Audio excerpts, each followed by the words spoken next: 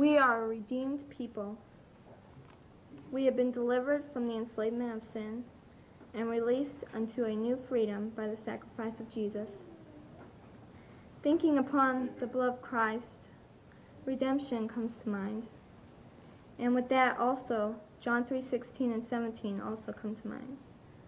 For God so loved the world, that he gave his only begotten Son, that whosoever believes in him should not perish, but have everlasting life. For God did not send his Son into the world to condemn the world, but that the world through him might be saved. Christ has purchased us with his blood. He became the scapegoat for our sin.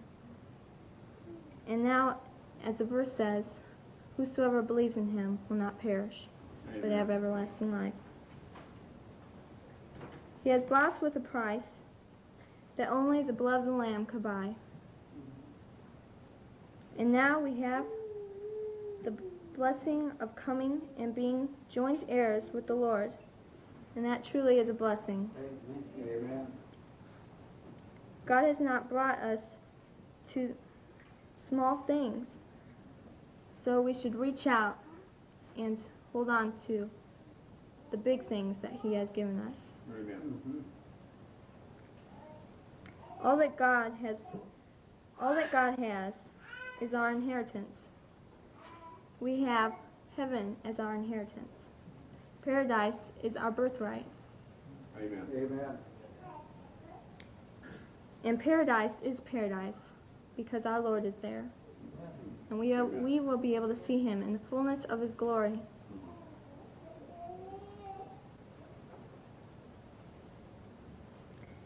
I long for that day because in that day all our barriers will be broken and we will be able to see our Lord in his fullness. Amen.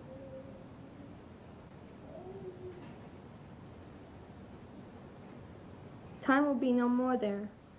And so things like this can just keep on going on. We'll never have to stop.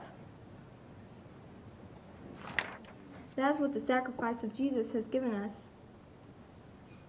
And all who love him will be saved. The question is, do you love him? If you love him, you will strive after him.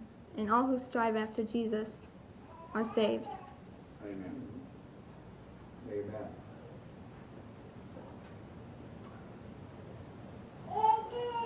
God has given us all that anyone could ask for. And the things that he has given us fill. And it's not a vain filling.